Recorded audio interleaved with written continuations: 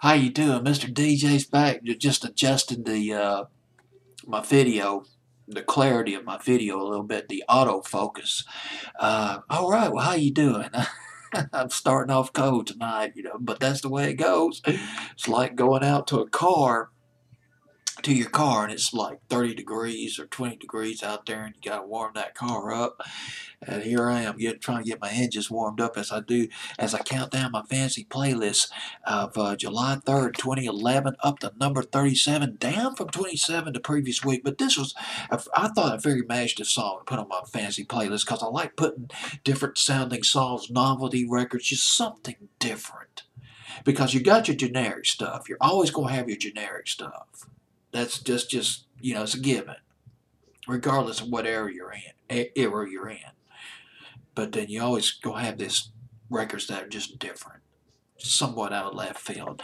So it is with Seether.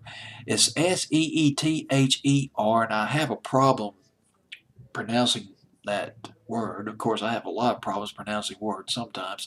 Seether with country song. It's not really a country song, but there are elements of country in this.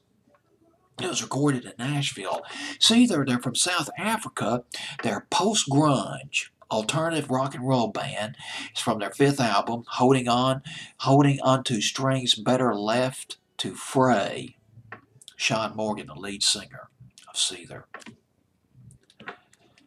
14 years old, he discovered Seattle. He discovered grunge. 14 years old, he listened to Nevermind by Nirvana. That was it.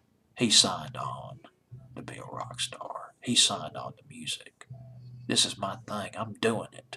My God, this album's so fantastic. I want to do something like this.